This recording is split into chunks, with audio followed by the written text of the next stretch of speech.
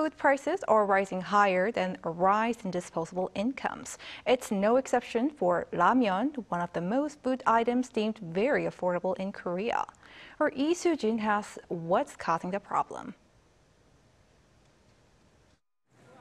Trips to the supermarket are putting a dent in consumers' wallets as food prices continue to rise.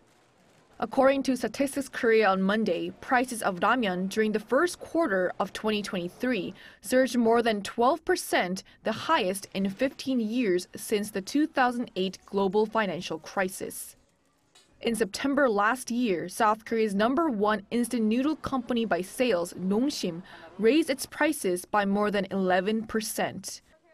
This was followed by price hikes that reached nearly 10% for another major instant noodle maker, Paldo, and 11% for Ottogi just 1 month later.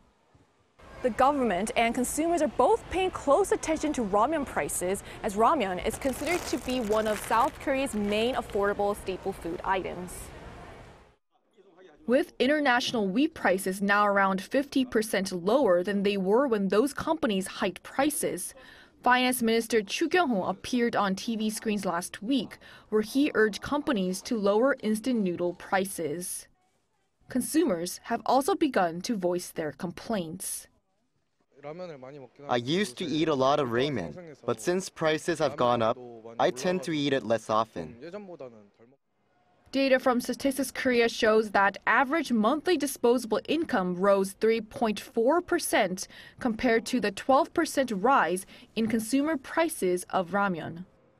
Other affordable supermarket items such as snack foods surged more than 13% and ice cream nearly 12% over the same period.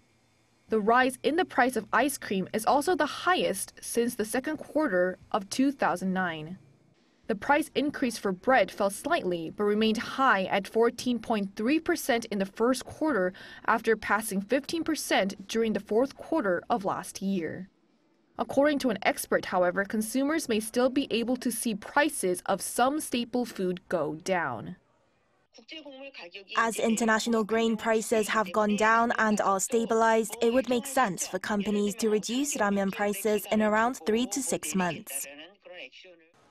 Consumers may then be able to purchase cheaper ramyeon in the second half of the year. Soo-jin, Arirang News.